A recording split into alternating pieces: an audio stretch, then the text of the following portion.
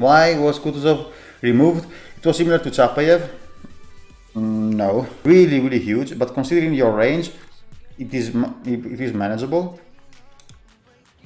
But in order to play Kutuzov, we need a captain with superintendent and IFHE that I don't really have at the moment, and concealment expert as well. So no Moskvan, no Khabarovsk.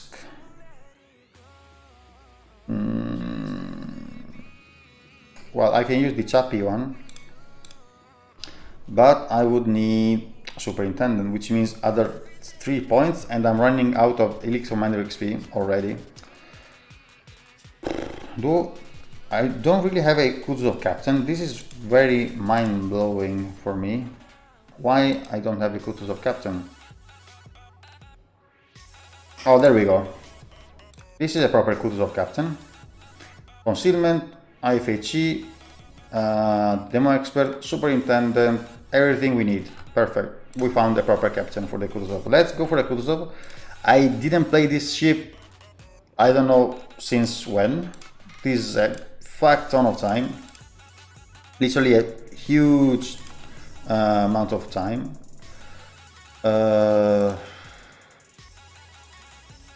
It is not that difficult to play, don't get me wrong. Just find your position in your spam HE, and this is what you do in a Kutuzov. Do we need that? Kutuzov's traverse speed is not that great. Propulsion, of course, so let's go. But Kutuzov is a selfish ship. It is not a team-oriented ship like Chapayev, for example. Chapayev is a very team-oriented ship. I mean, you can gunboat in the open and get some damage out of your fires and that stuff, but you're more a team-oriented ship because of the radar. And Chapayev has also better smoke firing penalty than Kutuzov, so if a DD smokes you up, you can get much more value out of that. While Kutuzov is basically, you are spamming for yourself, you're dealing damage, and that's it. Not that dealing damage is not good to win, but you don't have any kind of good utility. You want to stay from at medium to long range, not mid.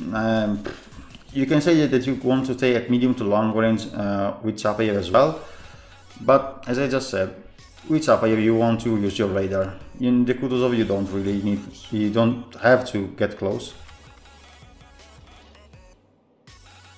Plus you have 19.1 kilometers of range, let's say 19, and good shell travel time. You see, at 19 kilometers it is only 14 seconds for a ship that has 152. Is not bad. You have slightly worse reload on the Kutuzov than the Chapayev. This is 8. Chapayev has 7.5, if I'm not mistaken. But I mean, you can pretty much work around it. 19.1 is absurdly long range. Yeah, it is. Concealment is 11.4. It is not as good as Chapayev one, but still, once again, you want to stay at range and use your smokes and use the island to farm, and this is your game. It is a pretty boring game, the Kutuzov one. But yeah, Kutuzov used to have also an advantage on Chapayev. Kutuzov was the only cruiser at tier 8 that was coated in 26 millimeters of armor instead of 25. Why? Because 100 and destroyers couldn't penetrate Kutuzov armor without having IFHE back then. I don't know if it's still there. A tier piece without a camo. How stupid you have to be to not have a camo on a premium ship. Whatever.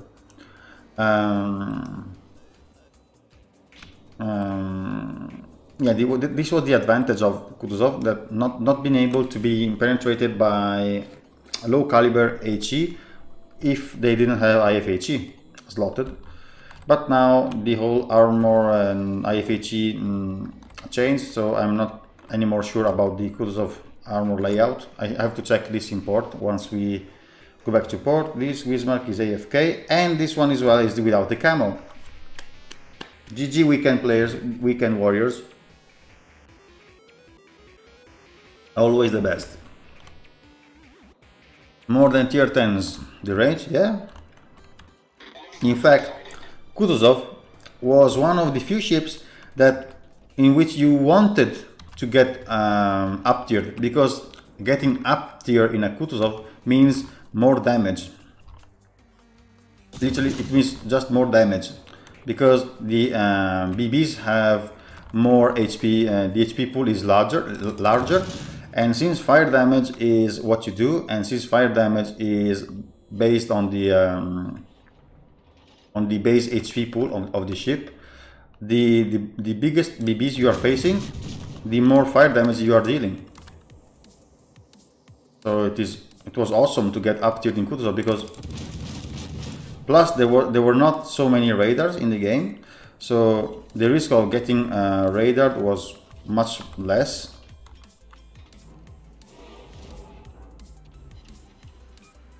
Do you see how easy it is to land shells even at almost maximum range with this shell speed? This Ragnarok repaired a single fire previously, so we have to we want to make him pay the price. Come on, Ragnarok. Ah, he's too close. The nice thing is that the game is not telling me that I'm gonna hit the island with the indicator, but this is Wargaming UI level.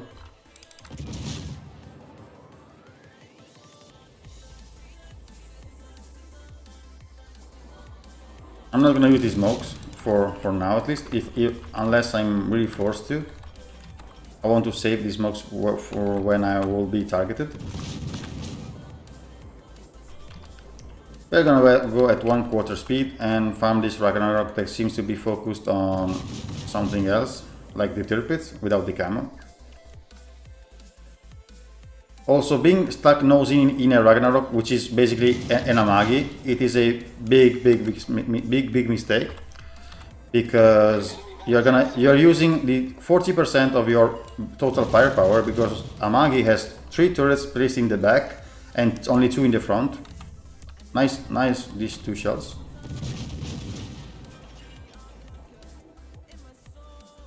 If I had the Kutuzov, I would love to fight a Grosse Kurfürst.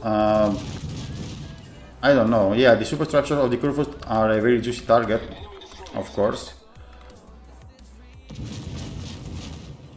And the HP pool is huge. Yeah, I guess why. Yeah, good job, Ragnarok. How about no? How about no?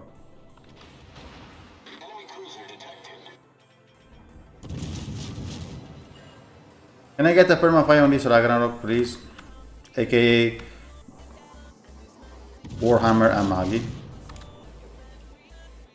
Oh, he's now advancing apparently.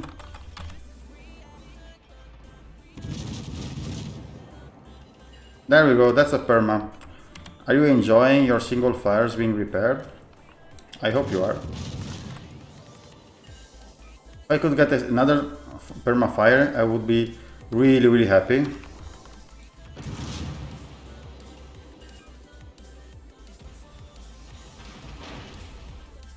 This guy is a fucking potato. I mean, this is 100% sure. He hit me with one single shell, and that shell that he hit me on the ass, it was a citadel. Of course. Of fucking course. You must be one of the biggest potatoes at this game to have this kind of RNG, but we are used to that stuff, don't we? Aren't we? This might be another citadel. Almost.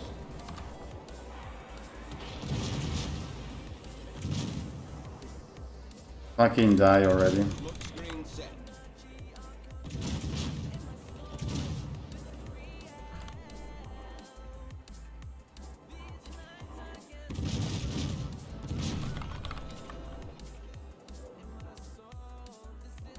We don't want to get stuck in our smoke too much. We want to keep moving. Ideally, I would like to get vision of this Ragnarok, but of course, nobody is there to spot him. The enemy team has taken the lead. Oof, the NC. He was literally full HP like a couple of seconds ago.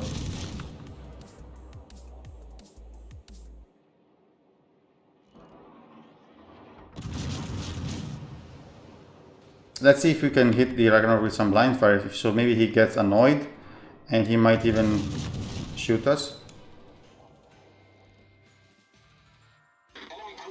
Okay, Vladivostok. I'm supporting your move, but you need to give me vision of the Ragnarok. There she is.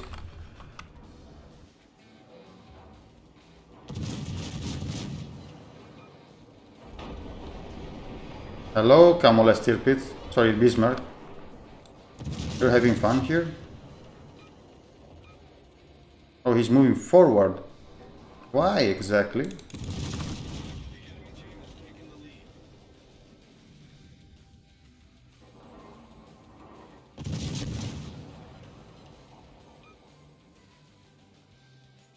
Kill that fucking guy, please.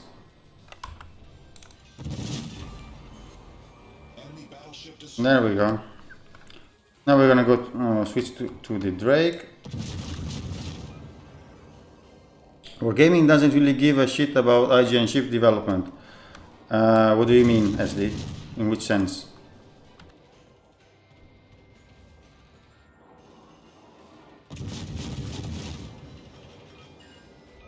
I'm gonna beach here like a potato. Can I avoid beaching?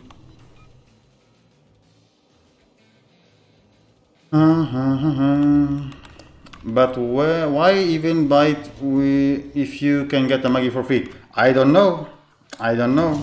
A lot of people bought that thing apparently, or maybe they are just all very very lucky and they got it from the containers. I don't know. Who knows? Good radar, Baltimore. Good radar. Very useful. What the actual fuck are you expecting to achieve? Hello, Shores. I love how this full HP Bismarck is telling us what to do while he's full HP and running away. Big idiot. Once again, report. Enemy battleship sighted. What a potato.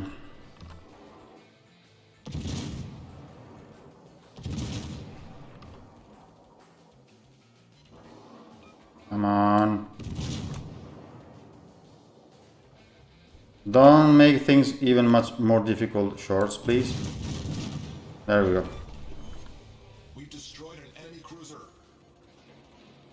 So now the Drake, I think she used her super heal.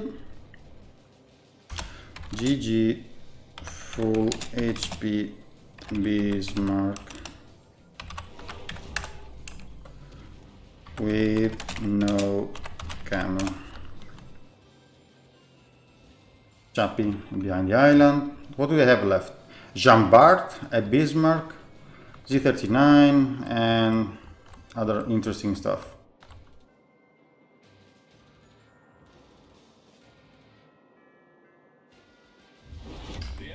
Drake is still inside the camp.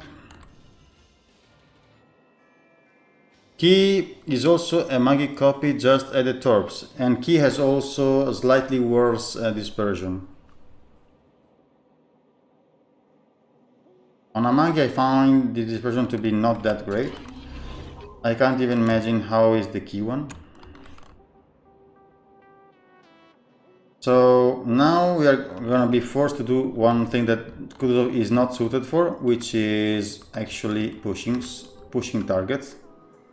Especially other cruisers. We don't do well with that thing.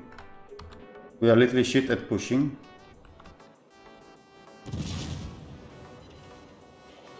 I'm trying to break the Drake guns.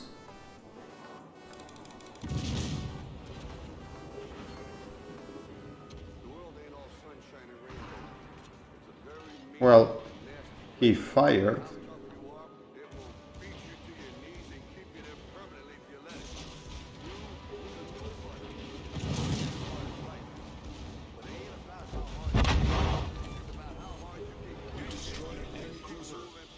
Smoke generator starting. Keep moving forward.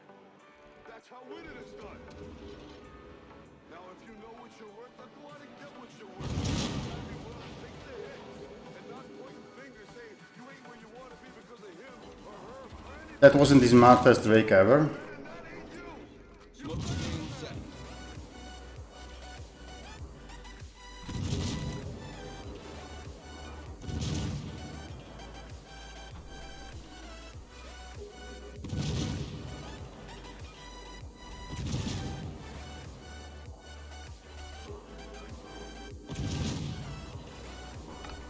Okay, now we have to play with our 7.7 smoke firing penalty, which is huge, as I just said,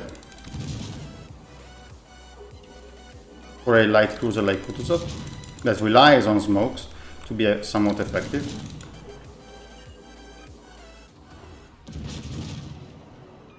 Double fire.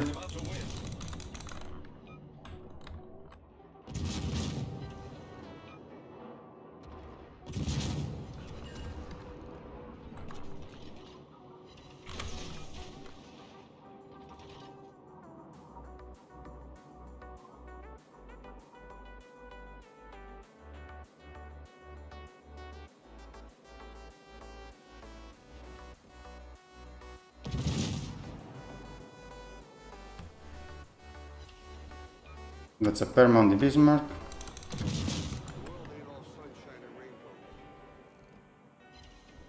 Double perma. We're gonna go for the bow fire now. So maybe we can get a triple fire. Maybe not. But she's gonna die from these torpedoes, I think.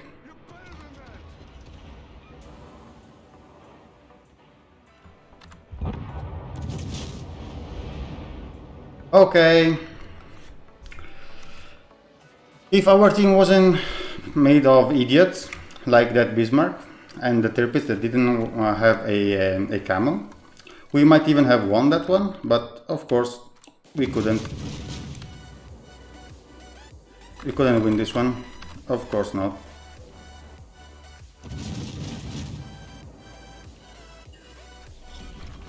Battle ends in 5 minutes.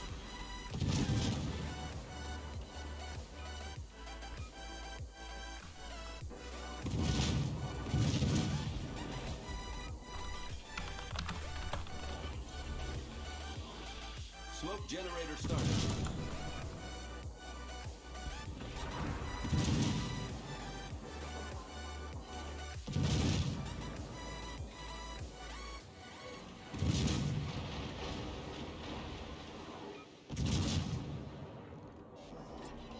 Smoke screen. I can even do 200k damage, but the fact that we are gonna lose this match is not gonna change.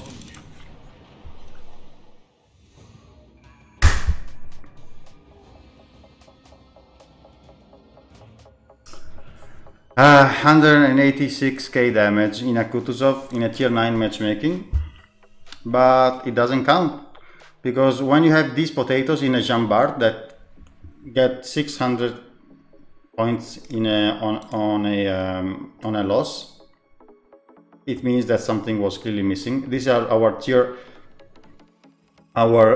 top tier BBs in the game. Let's see.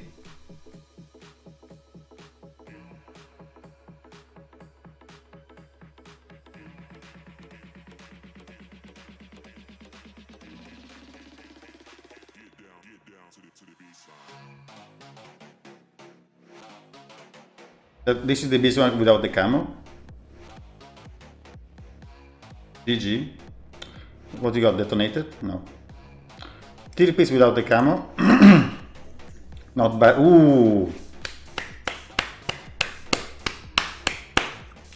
Big claps for this guy. This is Wargaming best customer ever. Players whaling medium to high tier BBs. Premium, paying the price without knowing everything of the game. And then somebody's even asking me, what is the issue with people buying high tier premiums? This is the issue. This is the issue. This is the issue.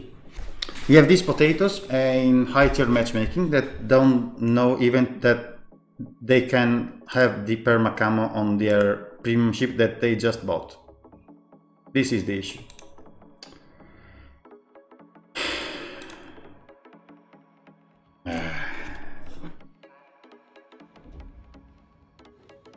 Anyway, I hope you understood why Kutuzov was removed.